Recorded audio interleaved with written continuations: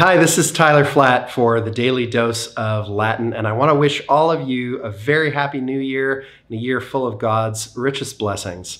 I want to just give you a word of encouragement to continue with us in the Daily Dose of Latin, or if you've been considering starting and kind of hemming and hawing, I just want to tell you now's a great time to jump in. Make a resolution to make time for Latin this year. And I want to also give you a word if you're like me and you sometimes get discouraged when you can't really do something as completely or as fully as you want to. Sometimes it's easy for us to think, you know what, if I can't do this the flawless, fully complete way that I want to do it, it's just not worth doing at all. But I want to tell you, language learning is not like that at all. Language learning, you got to think like guerrilla tactics, you know? Anytime that you can get a little bit of Latin into your diet, it's a good thing for your Latin learning journey. So even if you miss a few days, even if things don't go quite perfectly the way that you hoped, don't give up. Just keep making the opportunities there for yourself to have an easy way to hop into Latin for a few minutes. We're only ever talking about just one verse at a time. So that's only a few minutes of your time. It's very short. It's a good way to get those juices flowing again.